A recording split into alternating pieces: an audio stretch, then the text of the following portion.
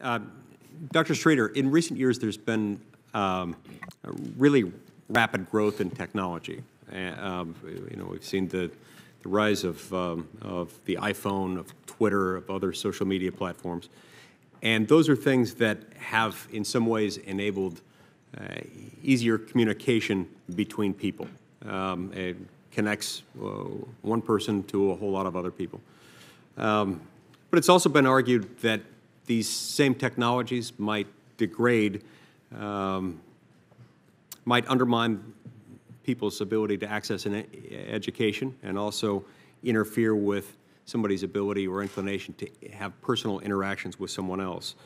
I heard from the president of a large university recently. She told me that as people have become more accustomed to learning things by YouTube and through Google searches,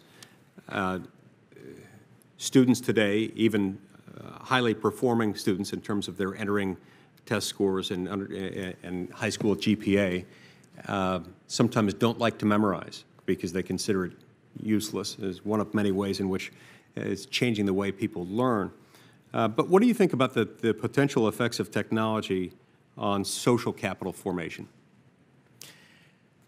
Well, I'd start out by saying there's a lot that we still don't know about the effect of technology on social capital, and there is some evidence that increased screen time among younger people on their phones correlates pretty strongly with increased incidences of self-reported mood disorders, depression, and the like. There's some evidence that that is the case. What I would say is, from our own survey work, we found that people who regularly interact with people that they consider close friends and family are generally less lonely and happier. And the more friends that you have, the less lonely you are. That might seem to make sense.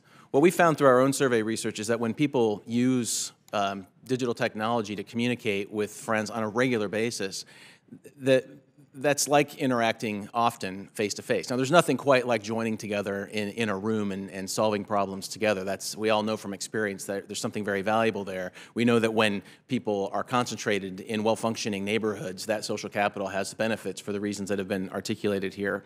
But I think one thing to help maybe mitigate some of our worry and concern about the increased screen time. When you walk up into a room and your kids are there and they're all on their phones and they're not looking up at you, there's something wrong with that. And I think there's evidence to suggest that we are seeing problems, particularly among teenagers, that are related to that phenomenon. However, I also think from our own work, we see that when people are in regular communication with people they're close to, whether that's texting or on phone calls or using other social media, it helps sustain those relationships and it helps people feel less lonely. So there is reason to be optimistic that some of this social media technology actually can help us do things together. And if you actually just examine some of your own interaction, think about people you're close to and how you stay in touch with them. I have a daughter that's in school in the UK.